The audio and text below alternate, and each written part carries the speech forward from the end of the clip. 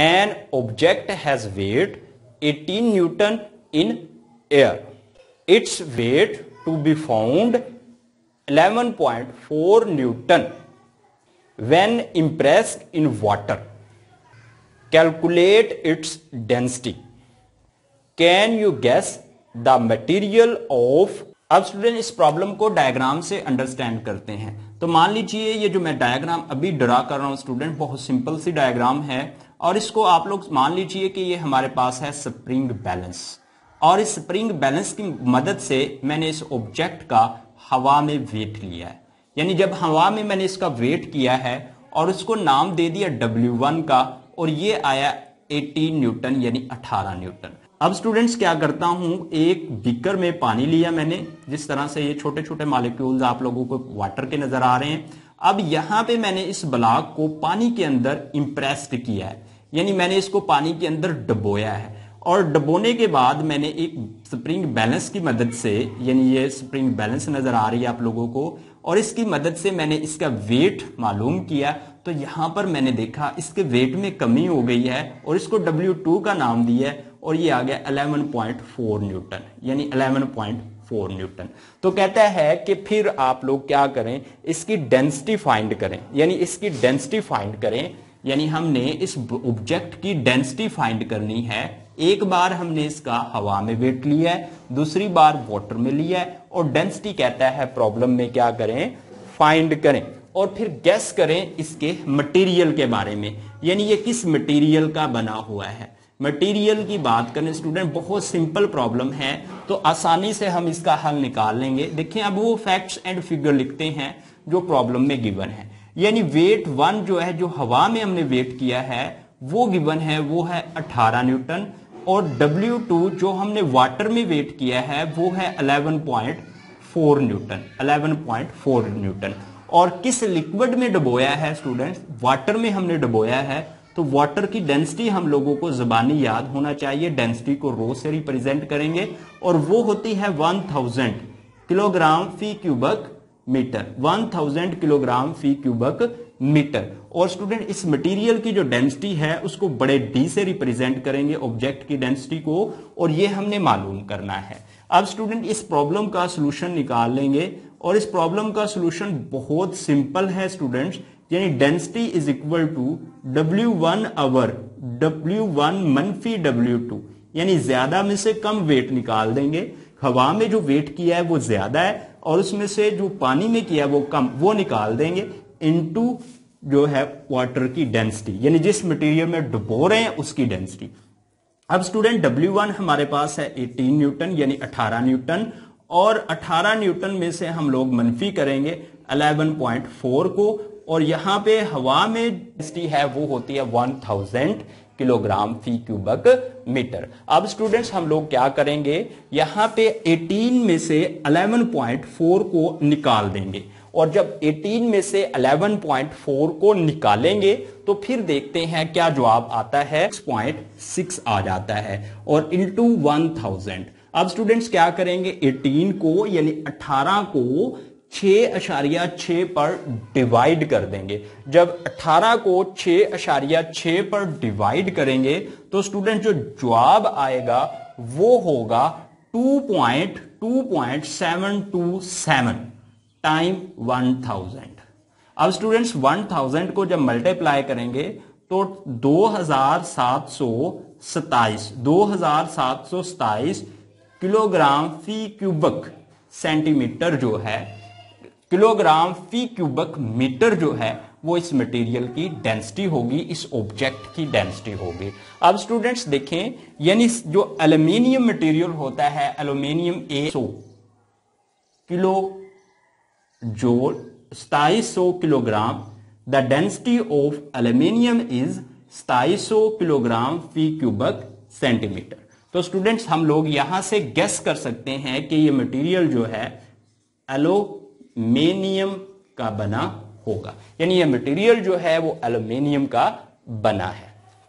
और solid block of would of density 0.6 gram fee cubic centimetre veg 3.06 Newton in air, determine the volume of the block. The volume of the block immersed when placed freely in a liquid of density 0.6 gram fee cubic centimetre. अब students यहाँ पे हम लोग देखते हैं एक wooden block की diagram बनाकर इस प्रॉब्लम को अंडरस्टैंड करने की कोशिश करते हैं। तो मान लीजिए ये जो मैंने ड्रा की है डायग्राम, ये एक वुडन ब्लॉक मैं बना रहा हूँ स्टूडेंट्स, वुडन ब्लॉक बना रहा हूँ सिंपल सा। और इस वुडन ब्लॉक की हम लोग देखेंगे, वो कहता है कि इस वुडन ब्लॉक की जो डेंसिटी है वो गिवन है प्रॉब्लम में, और वो है 0.6 ग्राम फी क्यूबिक सेंटीमीटर। उसके बाद स्टूडेंट इस प्रॉब्लम में जो गिवन है वो है इस वुडन ब्लॉक का मैस, यानी इसके अंदर मादे की मकदार गिवन है 3.06 ग्राम, 3.06 ग्राम। उसके बाद स्टूडेंट्स कहता है determine the volume of wooden block, यानी इस लकड़ी के ब्लॉक का वॉल्यूम जो है वो हमने मालूम करना है। दूसरी बात कहता है कि इस वुडन ब्लॉक को डुबोया गया, यानी यहां पे मैं एक लिक्विड ले लेता हूं, ये लिक्विड है और इसके अंदर कहता है ब्लॉक को डुबोया गया, यानी यहां पे ये ब्लॉक मैंने डुबो दिया इसमें। और उसके बाद कहता है कि डिटरमाइन द वॉल्यूम, यानी वॉल्यूम इसका मालूम करें जब इस वुडन ब्लॉक को फ्रीली रखा जाता है ऐसे लिक्विड में जिसकी डेंसिटी हो 0.9 ग्राम फी क्यूबिक सेंटीमीटर, फी क्यूबिक सेंटीमीटर। तो यहां पे कहता है कि इसकी जो वॉल्यूम है वो डिटरमाइन करे। ये ए सिचुएशन है और ये बी है। अब स्टूडेंट वो फैक्ट्स एंड फिगर लिख लेते हैं जो कि इस प्रॉब्लम में गिवन है, और इस प्रॉब्लम में जो गिवन है वो ब्लॉक का जो है डेंसिटी गिवन है, और ये स्टूडेंट जो डेंसिटी है वो एयर में है और वो है 0.6 ग्राम फी क्यूबिक सेंटीमीटर। उसके बाद ब्लॉक का वॉल्यूम जो है वो गिवन है, वो है 3.06 ग्राम। उसके बाद वॉल्यूम कहता है ए सिचुएशन में मालूम करें, इस ब्लॉक का वॉल्यूम जो है इसको V1 का नाम दे देते हैं, ये मालूम करें। उसके बाद कहते हैं बी सिचुएशन में कि इसी वुडन ब्लॉक को, यानी जब इस वुडन ब्लॉक को हम रखेंगे तो इसके मैस में कोई भी तब्दीली नहीं आएगी, ये होगा 3.06 ग्राम। और कहता है कि इसको जब रखा जाता है एक ऐसे लिक्विड में, यानी लिक्विड में, तो डेंसिटी जिसकी हो कितनी 0.9 ग्राम फी क्यूबिक सेंटीमीटर। तो फिर कहता है इसका वॉल्यूम जो है V2 वो फाइंड करें। बहुत सिंपल प्रॉब्लम है स्टूडेंट, तो इसका हम सादा सा सोल्यूशन निकाल लेते हैं। जिस तरह से आप लोगों को इस बात का इल्म है कि डेंसिटी जो है is equal to mess our volume. अब स्टूडेंट यहां पे वॉल्यूम V1 हमने मालूम करना है, तो V1 is equal to mess our DA, यानी एयर में डेंसिटी। अब स्टूडेंट यहां पे देखें V1 जो है हमें मालूम करना है, और मैस देखें 3.06 ग्राम, और स्टूडेंट डेंसिटी देखें यहां पे वो है 0.6 ग्राम फी क्यूबिक सेंटीमीटर। अब स्टूडेंट्स हम कैलकुलेटर का सहारा लेंगे और 3.06 को जब 06 पर डिवाइड करेंगे तो 510 क्यूबिक सेंटीमीटर जो है वो वॉल्यूम आ जाएगा V1। अब स्टूडेंट्स हम लोग V2 वॉल्यूम फाइंड करते हैं, तो V2 is equal to density in liquid, V2 is equal to mess our density in liquid. अब स्टूडेंट मैस जो है 3.06 और डेंसिटी जो होगी लिक्विड के अंदर वो होगी 0.9। अब 3.06 को 0.9 पर जब डिवाइड करेंगे वो आएगी 340 क्यूबिक सेंटीमीटर। तो ये स्टूडेंट्स वॉल्यूम होगा वुडन ब्लॉक का जब हम लोग इसको लिक्विड में डुबो देंगे। अब स्टूडेंट्स हम लोग लास्ट न्यूमेरिकल हल करेंगे 7 चैप्टर का, और वो है 7.12, और 7.12 की स्टेटमेंट को पढ़ेंगे और फिर उसको डायग्राम से समझ के उसका हल निकाल लेंगे। अब स्टूडेंट्स हम लोग 7.11 प्रॉब्लम को हल करेंगे, तो 7.11 प्रॉब्लम की स्टेटमेंट को पढ़ लेते हैं। The diameter of the piston of a hydraulic press is 30 centimeter. How much force required to lift a car weighing 20,000 Newton on its piston if the diameter of the piston is 3 centimetre. तो student बहुत simple problem है, इसको diagram से understand करते हैं। तो मान लीजिए कि ये मेरे पास एक हाइड्रोलिक प्रेस है, और जिस तरह से आप लोगों को इल्म होगा कि हाइड्रोलिक प्रेस में 2 पिस्टन होते हैं, तो मैंने यहाँ पे ये 2 पिस्टन लगा दिए हैं, और एक पिस्टन का जो डायमीटर है वो कम होता है, तो दूसरे का पिस्टन का डायमीटर जो है कुछ ज्यादा होता है। और यहाँ पे जो है हाइड्रोलिक प्रेस में कोई लिक्विड भरा होता है, और उसके बाद हमें इस बात का भी इल्म है कि जिस पिस्टन का डायमीटर जो है, जिस पिस्टन का डायमीटर कम होता है उस पे फोर्स F1 लगाई जाती है, और वो F1 फोर्स से पैदा होने वाला प्रेशर बगैर किसी कमी के, बल्कि ये मल्टीप्लाई होकर दूसरे जो है बगैर किसी कमी के बड़े क्रॉस सेक्शनल एरिया वाले पिस्टन पर अमल करता है। और जिस पिस्टन का क्रॉस सेक्शनल एरिया ज्यादा होता है उस पे ऑब्जेक्ट रखा जाता है। तो यहां पे मैंने ये गाड़ी रख दी है जो कि हमने उठानी है, और यहां पे जो फोर्स लगेगी वो होगी F2। अब इस पिस्टन का जो एरिया है वो A है, और इसका जो है वो एरिया बड़ा A है। तो अब स्टूडेंट्स में वो फैक्ट्स एंड फिगर लिख लेते हैं जो कि प्रॉब्लम में गिवन है। यानी यहां पे कहता है कि F1 फोर्स कहता है हमने फाइंड करनी है। F1 फोर्स यानी कितनी फोर्स हमें लगाना पड़ेगी इस गाड़ी को उठाने के लिए। उसके बाद स्टूडेंट्स यहां पे प्रॉब्लम में गिवन है छोटे पिस्टन का डायामीटर। अब छोटे पिस्टन का जो डायामीटर है उसको D से रिप्रेजेंट किया जाएगा, स्मॉल d से, और वो है 3 सेंटीमीटर। उसके बाद प्रॉब्लम में जो गिवन है वो बड़े पिस्टन का डायमीटर, और वो है 30 सेंटीमीटर यानी 30 सेंटीमीटर। उसके बाद स्टूडेंट्स F2 फोर्स जो है वो गिवन है, यानी वो है गाड़ी का वजन, और वो है 20,000 न्यूटन। अब 20,000 न्यूटन को लिख सकते हैं 2 टाइम 10 की पावर 4 न्यूटन। अब स्टूडेंट्स का सोल्यूशन निकाल लेते हैं। जिस तरह से स्टूडेंट्स आप लोगों को इल्म है, हम जानते हैं कि पिस्टन पर, छोटे पिस्टन पर लगने वाला pressure F1 over small a is equal to बड़े पिस्टन पर लगने वाला प्रेशर, ये पास्कल ने हमें बताया है। अब स्टूडेंट F1 हमने फाइंड करना है, तो A1 देखें स्मॉल a डिवाइड हो रहा है, दूसरी तरफ जाएगा तो ये मल्टीप्लाई हो जाएगा, दूसरी तरफ जाएगा तो ये मल्टीप्लाई हो जाएगा। अब स्टूडेंट यहां पे देखें, हम बड़े पिस्टन का जो क्रॉस सेक्शनल एरिया है वो लिख लेते हैं, और बड़े पिस्टन का क्रॉस सेक्शनल एरिया जो है वो is equal to 2 pi r square. अब स्टूडेंट r कैसे निकलेगा, यानी बड़े क्रॉस सेक्शनल एरिया के डायमीटर को जब 2 पर डिवाइड कर देंगे तो r निकल आएगा। अब स्टूडेंट छोटे पिस्टन का एरिया जो है वो होगा 2 पाई स्मॉल पिस्टन का डायमीटर ओवर 2 का स्क्वायर। अब स्टूडेंट यहां पे देखें, ये 2 पाई इस 2 पाई से कैंसिल, ये 2 का स्क्वायर जो है इस 2 के स्क्वायर को कैंसिल कर देगा, और यहां पे बच जाएगा F2 ओवर d का स्क्वायर इंटू स्मॉल d का स्क्वायर। अब स्टूडेंट यहां पे हम लोग कीमतें दर्ज कर देते हैं, यानी F1 इज इक्वल टू, यहां पे F2 जो है 2 टाइम 10 की पावर 4, 2 टाइम 10 की पावर 4, और d जो है d बड़ा d जो है वो है 30 का स्क्वायर इंटू स्मॉल d जो है 3 का स्क्वायर।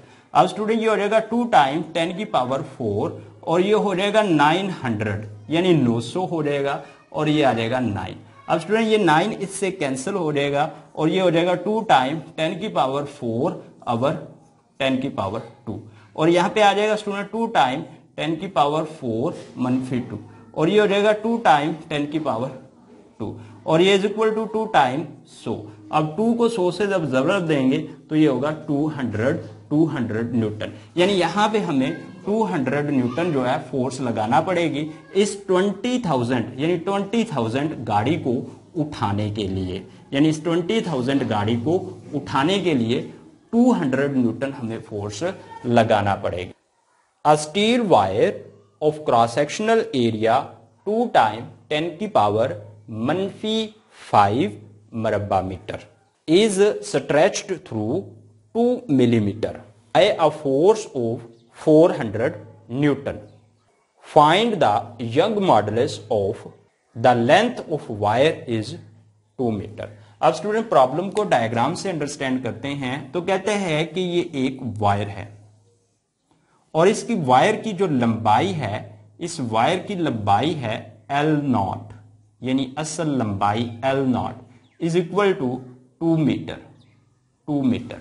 और इसका जो क्रॉस सेक्शनल एरिया है वो गिवन है A और इज इक्वल टू 2 टाइम 10 की पावर -5, 2 टाइम 10 की पावर -5 मरबा मीटर।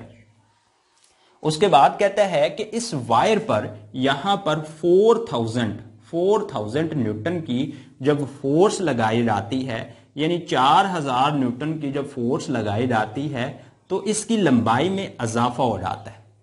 और इसकी लंबाई में जो होने वाला इजाफा है 4000 न्यूटन की फोर्स इस पे लगाने से, यानी 4000 न्यूटन की फोर्स लगाने से जो इसकी लंबाई में इजाफा होता है डेल्टा एल, वो है 2 मिलीमीटर। उसके बाद कहता है कि इस वायर का यंग मॉडुलस यानी वाई जो है वो मालूम करें। स्टूडेंट प्रॉब्लम बहुत सिंपल है, वो फैक्ट्स एंड फिगर लिख लेते हैं जो कि इस प्रॉब्लम में गिवन है। अब स्टूडेंट यहां पे क्रॉस सेक्शनल एरिया गिवन है, वो है 2 टाइम 10 की पावर -5 मरबा मीटर। उसके बाद जो फोर्स इस पे लगती है वायर पे वो गिवन है 4 टाइम 10 की पावर 3 न्यूटन।